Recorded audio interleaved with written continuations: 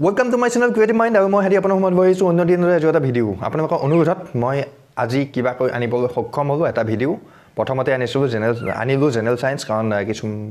বহুতে অনুৰোধ কৰিছে জেনাৰেল সায়েন্সত লাগে সো ইয়াৰ পিছত মই পেডাগজি অসমীয়া আৰু কিবা কিবি মানে যিখিনি আছে অসম টেট হাই স্কুল টেট 2019 নহয় হেতু ভুল হ'ব 2020 জানুৱাৰী তেনেকৈ ক'লে বেছি শুদ্ধ হ'ব গতিকে 2020 অসম টেট হাই স্কুল টেট তাৰ কাৰণে যিখিনি লাগে সেইখিনি মই পাই দি থকা চেষ্টা কৰিম গতিকে মই বেছি পলম নকৰো মই ভিডিওটো আৰম্ভ কৰো কোৱেশ্চন নম্বৰ 1 বিজ্ঞানৰ কোনটো শাখাই ঘাঁহ সম্পৰ্কে গৱেষণা কৰে অপচন এটা চাই ল'ব আৰু ইয়াৰ শুদ্ধ অপচনটো হৈছে অপচন সি এগ্ৰোষ্টলজি কোৱেশ্চন নম্বৰ 2 জীৱবিজ্ঞানৰ কোনটো শাখাই কোষকলৈ গৱেষণা কৰে অপচন কেইটা চাওক আৰু ইয়াৰ শুদ্ধ অপচনটো হৈছে option D cytology question number 3 সূৰ্যৰ কিৰণৰ দ্বাৰা ৰোগ চিকিৎসা কৰা পদ্ধতিটো কি বুলি জনা যায় অপচন কেইটা চাওক আৰু ইয়াৰ শুদ্ধ উত্তৰটো হৈছে অপচন সি হেলিওথেৰাপি কোৱেশ্চন নম্বৰ 4 প্ৰাণী উদ্ভিদ আৰু জীৱৰ বিষয়ে অধ্যয়ন কৰা শাখাটোৰ নাম কি আৰু ইয়াৰ শুদ্ধ উত্তৰটো হৈছে অপচন বি ইকোলজি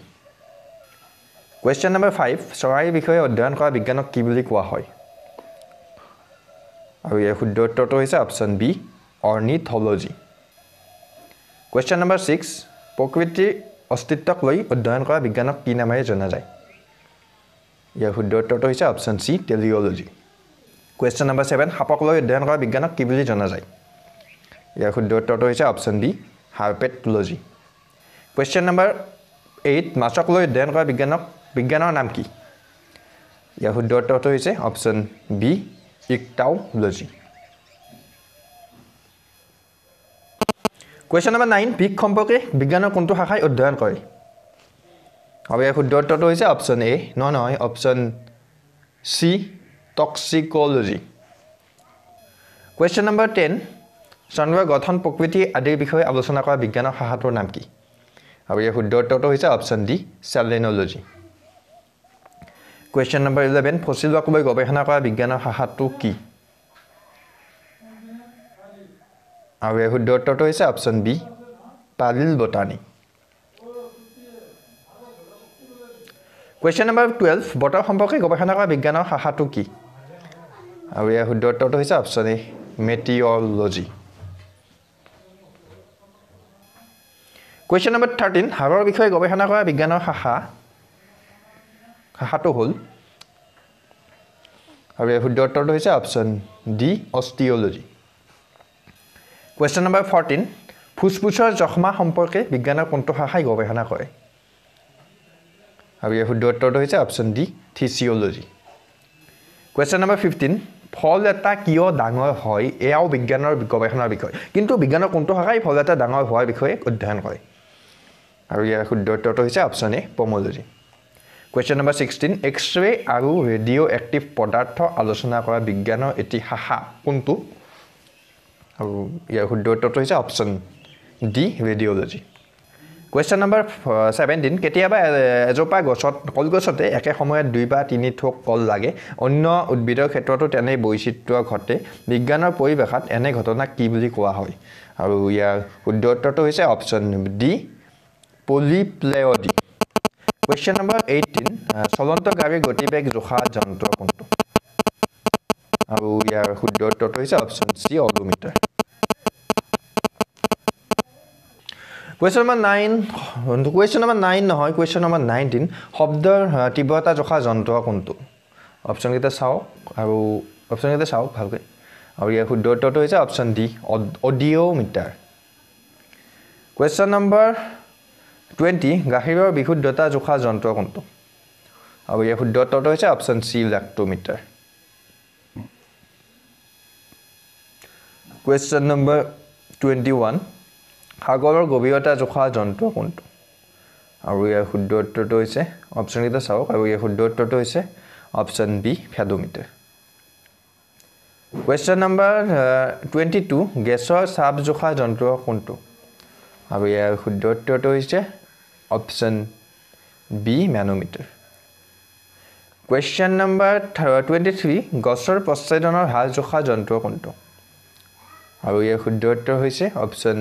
এ গ্যানক্স পটোমিটাৰ Question number 24 জলীয় পদাৰ্থৰ আকৰ্ষণৰ ঘনত্ব জোখা যন্ত্ৰ কোনটো আৰু ইয়াৰ শুদ্ধ উত্তৰটো হৈছে অপচন সি হাইড্ৰোমিটাৰ Question number 25 পানীৰ ভিতৰৰ শব্দ জোখা যন্ত্ৰ কোনটো আৰু ইয়াৰ শুদ্ধ উত্তৰটো হৈছে অপচন সি হাইড্ৰোফোন Question number 26 বায়ু আৰ্দ্ৰতা জোখা যন্ত্ৰ কোনটো আৰু ইয়াৰ শুদ্ধ উত্তৰ হৈছে অপচন বি হাইগ্ৰোমিটাৰ Question number 27 হৃদপিণ্ড আৰু হাঁওফাঁওৰ সঞ্চালন জোখা যন্ত্ৰ কোনটো আৰু ইয়াৰ শুদ্ধ উত্তৰটো হৈছে অপচন বি ষ্টেথস্কোপ Question number 28 দেহৰ উত্তাপ জোখা যন্ত্ৰ কোনটো আৰু ইয়াৰ শুদ্ধ উত্তৰটো হৈছে অপচন সি থাৰ্মোমিটাৰ Question number 29 চকুৰে মনিব নোৱাৰা বস্তুক ডাঙৰকৈ দেখা যন্ত্ৰ কোনটো আৰু ইয়াৰ শুদ্ধ উত্তৰটো হৈছে অপচন ডি মাইক্ৰোস্কোপ Question number 30 দূৰৰ বস্তু স্পষ্টকৈ চাব পৰা যন্ত্ৰ কোনটো আৰু ইয়াৰ শুদ্ধ উত্তৰ হৈছে অপচন সি বাইনোকুলাৰ Question number 31 ওচৰ চাপি অহা উৰাজাহাজৰ দূৰত্ব আৰু দিশ নিৰ্ণয় কৰা যন্ত্ৰ কোনটো আৰু ইয়াৰ শুদ্ধ উত্তৰ হৈছে অপচন এ ৰাডাৰ Question number 32 উৰাজাহাজৰ উৰণ উচ্চতা জোখা যন্ত্ৰ কোনটো ইয়াৰ শুদ্ধ উত্তৰ হৈছে option D altimeter Question number 33 চম্বিক ক্ষেত্ৰ জোখা যন্ত্ৰ কোনটো আৰু ইয়াৰ শুদ্ধ উত্তৰ হৈছে অপচন সি ফ্লাক্সোমিটাৰ Question number 34 বতাহৰ আৰ্দ্ৰতা জোখা যন্ত্ৰ কি আৰু ইয়াৰ শুদ্ধ উত্তৰটো হৈছে অপচন এ হাইপোমিটাৰ Question number 35 পানীৰ স্ফুটনাংক নিৰ্ণয় কৰা যন্ত্ৰ কোনটো আৰু ইয়াৰ শুদ্ধ উত্তৰটো হৈছে অপচন সি হিপসোমিটাৰ অপচন সি ইয়াত গ বুলি দিয়া আছে গ হৈ আছে বস্তুটো হিপসোমিটাৰ হয় সি হ'ব লাগে সি হিপসোমিটাৰ কিতাপে ভুল কৰিছে এইটো প্ৰিন্টিংয়ে ভুল কৰিছে কিতাপে কোৱা নাই প্ৰিন্টিং মেচিনে ভুল কৰিছে জানক Question number 36 বায়ু চাপ জোখা যন্ত্ৰ কোনটো ইয়াৰ শুদ্ধ উত্তৰটো হৈছে অপচন সি বেৰোমিটাৰ মই স্পিড যাব লগা হৈছে এই কাৰণে 50টা কোৱেশ্চন আছে যাতে 50টা কোৱেশ্চন মই 10 মিনিট মানৰ ভিতৰত শেষ কৰিব পাৰো এইটোৱে মই কামনা কাৰণ কম সময়ত বেছিক কোৱেশ্চন দিব পাৰিলে মোৰো লাভ আপোনালোকৰো ভাল লাভ সকলোৰে লাভ যি নহওক মোৰো ভাল লাগে মনটো বেছিক কোৱেশ্চন দিব পাৰিছো বুলি কিন্তু আপোনালোকৰ বেছি লাভ কাৰণ বেছিক কোৱেশ্চন কম সময়ত পাব জানো Question number 36 বায়ু চাপ জোখা যন্ত্ৰ হৈছে অপচন কোনটো শুদ্ধ হ'ব চাওক ইয়াৰ শুদ্ধ উত্তৰটো হৈছে অপচন সি বেৰোমিটাৰ Question number 37 বায়ু গতি জোখা যন্ত্ৰ কোনটো আৰু ইয়াৰ শুদ্ধ উত্তৰটো হৈছে অপচন কি হ'ব option B ৰিউফৰ্ড scale Question number 38 গেছীয় পদাৰ্থৰ আয়তন জোখা যন্ত্ৰ কোনটো আৰু ইয়াৰ শুদ্ধ উত্তৰটো হৈছে অপচন এ ইডিওমিটাৰ Question number 39 নদ নদীৰ দৈৰ্ঘ্য জোখা যন্ত্ৰ কোনটো আৰু ইয়াৰ শুদ্ধ উত্তৰ হৈছে অপচন ডি ৰটমিটাৰ Question number 40 ভূমিকম্পৰ উৎপত্তি আৰু কম্পনৰ মাপ জোখা যন্ত্ৰ কোনটো আৰু ইয়াৰ শুদ্ধ উত্তৰটো হৈছে অপচন এ সিসামোমিটাৰ Question number 41 পানী গভীৰতা জোখা যন্ত্ৰ কোনটো আৰু ইয়াৰ শুদ্ধ উত্তৰটো হৈছে অপচন এ ফেডম Question number 42 উদ্ভিদৰ উচ্চতা মাপক যন্ত্ৰ কোনটো আৰু ইয়াৰ শুদ্ধ উত্তৰটো হৈছে অপচন এ আৰ্ক ইন্ডিকেটৰ Question number 43 খালক সংশ্লেষণৰ কাৰণে কাৰ্যকৰী অংশটো কি আৰু ইয়াৰ শুদ্ধ উত্তৰটো হৈছে অপচন বি সেউজীয়া Question number 44 বংশগতিৰ এককটোৰ নাম কি আৰু ইয়াৰ শুদ্ধ উত্তৰটো হৈছে অপচন বি জিন Question number 45 বংশগতিৰ সূত্ৰটো কোনে আগবঢ়াইছিল আৰু ইয়াৰ শুদ্ধ উত্তৰটো হৈছে অপচন ডি মেণ্ডেলে আমি সকলোৱে জানো মেণ্ডেলে মানে বংশগতি মানে মেণ্ডেলে এইটো কথা আমি জানো Question number 46 অংগৰ ব্যৱহাৰ আৰু অব্যৱহাৰৰ প্ৰবক্তা বুলি কাক কোৱা হয় আৰু ইয়াৰ শুদ্ধ উত্তৰটো হৈছে অপচন এ লেমাৰ্ক Question number 47 কম্পনাংকৰ একক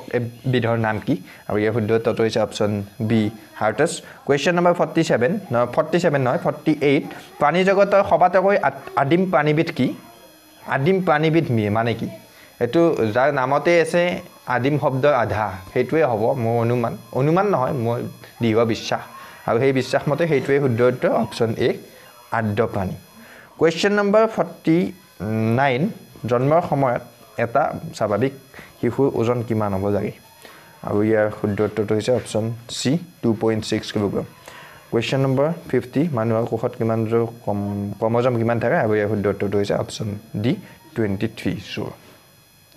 গতিকে ফ্ৰেণ্ডছ আজি এইকেইটা কুৱেশ্যন দিব এই 50টা কুৱেশ্যন দিব 10 মিনিট হ'ল নে 10 মিনিট পজ হৈ গ'ল গতিকে সৰি 10 মিনিট পজ হৈ যোৱাৰ বাবে 50টা কুৱেশ্যন দিব সো জেনেৰেল সায়েন্সৰ আৰু আগলৈ মই এনেকৈ ভিডিঅ' দি থাকিম অসম হাইস্কুল টেটৰ কাৰণে 2020 ৰ কাৰণে আৰু আপোনালোকে মোৰ ভিডিঅ'টো চাই কেনেকুৱা পালে কমেণ্ট কৰিব লাইক কৰি জনাব নহয় ফুল হ'ল সৰি লাইক কৰিব কমেণ্ট কৰি জনাব কেনেকুৱা পালে আপোনাৰ মতামত আৰু মোৰ চেনেল যদি ভাল লাগিছে তেতিয়াহ'লে ছাবস্ক্ৰাইব কৰি বেল আইকনটো প্ৰেছ কৰি থ'ব আৰু সদায় মোৰ ভিডিঅ'টো চোৱাৰ বাবে ধন্যবাদ জয় অসম